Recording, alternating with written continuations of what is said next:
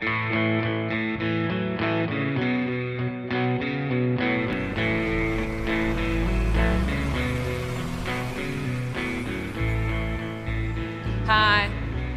I'm Vivian. Hey, I'm Sharon Finchak. Nice to meet you. Nice to meet you. Bernard, nice to meet you. Nice to meet you. Bonjour. Bonjour. I like your accent. Yes, I did not lose it yet. Welcome to the Biltmore Winery. Thank you, thank you.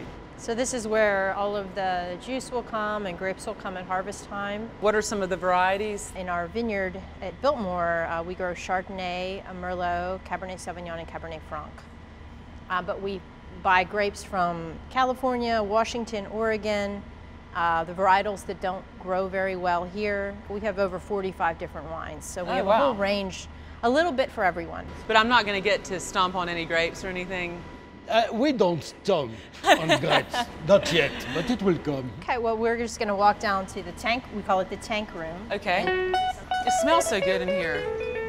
So what are we getting ready to do here? Pompe over on a petit verre d'eau. You want to start the process? I guess. So you just take this valve and you just open it. Okay. Pull it out.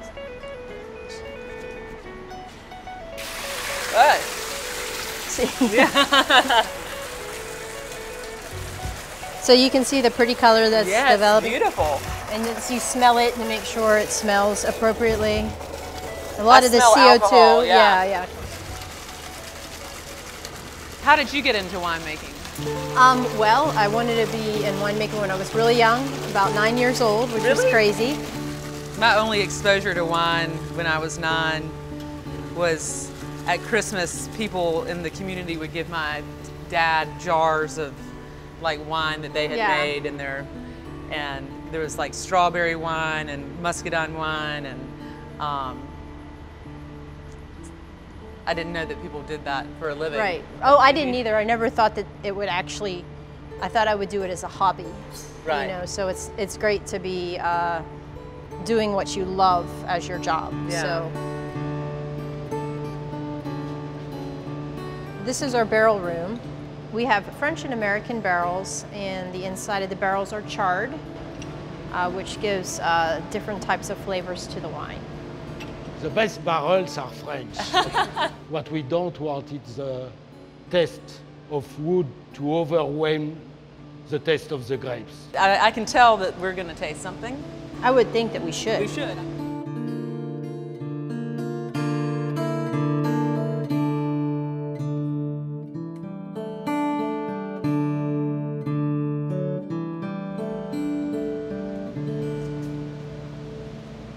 Tastes good to me. So what do you taste in the Malbec? No, you don't. I don't want to be put on the spot like that. I taste wine. It does. You're absolutely correct.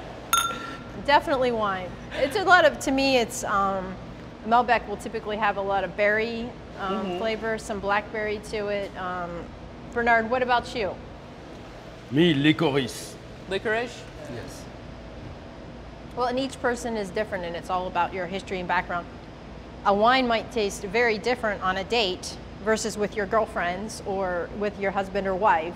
Sometimes I'll taste a wine out on a date and bring the bottle in the next day and taste it with Bernard because I loved it. And it doesn't taste the same. Because Bernard is not your date. He's my boss. Right, exactly. I work with my husband, and you know, whenever I'm working on a dish, he needs to taste things before they go on the menu, but I always gauge his mood, because if he's in a bad mood, then he's not gonna like what I've made. Right. I've also let him. That's not possible. It is. This is what my husband does when he tastes food. When he tastes wine or food, it's like this, and it drives me insane.